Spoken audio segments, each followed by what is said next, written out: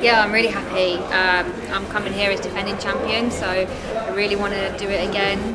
I knew I had a tough match with Sabine. We always have really difficult matches, and I thought I played really well today. It's just I dropped off in the second set. I got a little bit tired, but once I got back on it, yeah, that worked.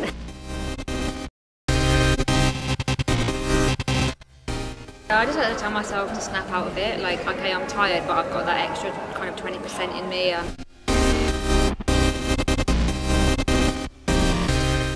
Yeah, it's really important because it's kind of where you can make your mark. So if you can win here, you have your opponents thinking, well, like, whoa, hang on, she's defending champion, she's won it again, and this is going to be her form going into Rio. So it's just, yeah, just a place to sort of stamp my mark on where I'm at.